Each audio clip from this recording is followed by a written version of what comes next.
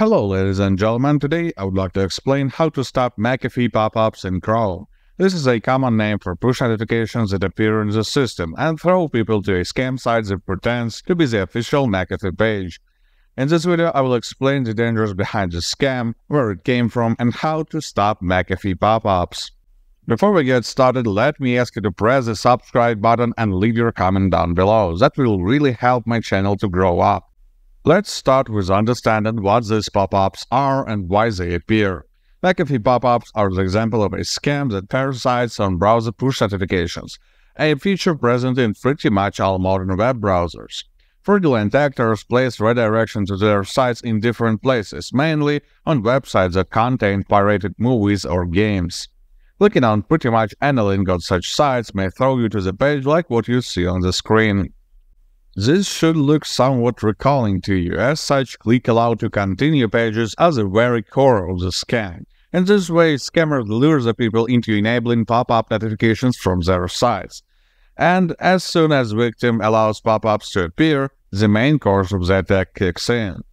Here comes the McAfee pop-ups that flood the notification tray in the matter of minutes. And that is only one website that can send push notifications. Imagine what it will look like when several sites like that will start spamming a single system. Clicking on the pop-up opens a page in the browser that either claims your McAfee antivirus subscription expires soon and you should renew it as soon as possible, or that your system is infected with gazillion viruses and you should install the antivirus right now. By hiding behind the McAfee brand, frauds make the victim believe that what happens is a genuine notification from McAfee and are following the guidance that most commonly leads to a payment page or a questionable origin, or to the download inside of a shady antivirus tool you never heard about. Interacting with the payment form will lead to money loss and potentially to exposure of the payment information. Installing a shady antivirus, well, it is likely to show you hundreds of detections once again, and then ask you to pay for fixing all this. As you may have guessed, these problems are non-existent. One more case scenario is that these pop-ups will lead you to the genuine McAfee website. This is strange, as you barely expect a benign program to advertise in such a way, but maybe they are not aware about it. I'm not really sure, but if you are willing to install their software, you'd better open the website by yourself. So, from that point, let's answer the main question: how to remove McAfee pop-ups from Chrome.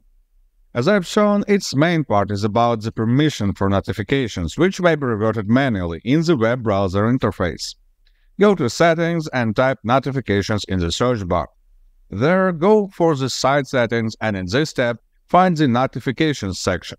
Here, you need to remove every single entry, so no sites will have permission to send notifications. However, that is not the end of the story. The appearance of the aforementioned Click Allow to Proceed website may be an outcome of malware activity, specifically adware or browser hijackers. Moreover, the scam pages opened from the click on the notification may lead to the installation of unwanted programs on their own. For that reason, I recommend scanning the system with Grid-Soft anti-malware. This program will easily find and remove any unwanted program and all the files related to it, and will prevent their appearance in future. Run a standard scan to check the most common places where unwanted apps store their files. After the scan, click Clean Now to remove the detected elements. I will also recommend you to reset browser settings, so there will be no leftover from the attack. You can use Grid-Soft program for that purpose as well. Go to the Tools tab, find the Reset Browser Settings, and choose the browsers you need to get to the default settings. Now the system is clean. Good luck and stay safe online.